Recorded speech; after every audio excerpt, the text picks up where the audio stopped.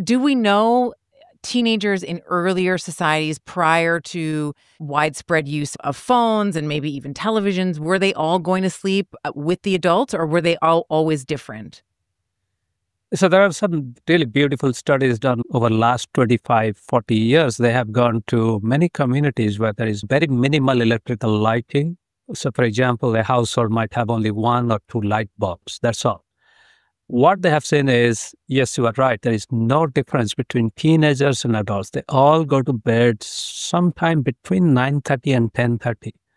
And it's also important that we always think that without electricity, people were going to bed after sunset. No, they're actually keeping the lights on with some firelight.